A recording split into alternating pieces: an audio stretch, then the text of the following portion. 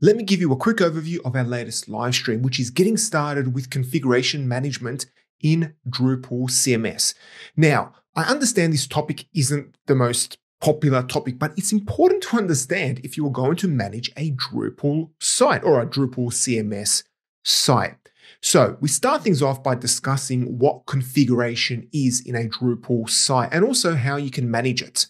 So if you go to configuration and then configuration synchronization, and from the first page, you can see what's been changed. So if you click on view differences, you can see what config has been changed. You can manually import and export your content, but this isn't the best workflow. The other way and the most recommended way of managing your config is to use Drush.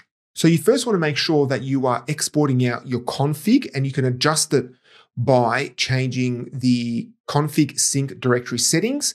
And you can see here that I've changed it so it's outside of the doc root. And then here on the left-hand side, you can see all the config that has been exported out.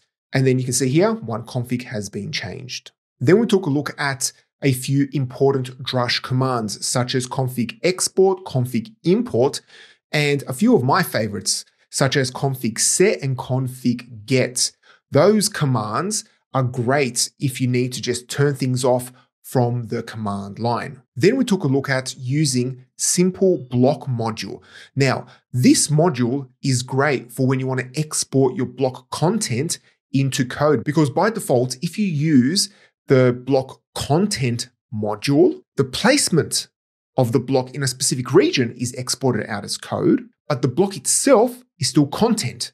So that doesn't get exported out. And you do get a message if you try and deploy your config without creating the actual block content first. But by using simple block, you can export your block content in code.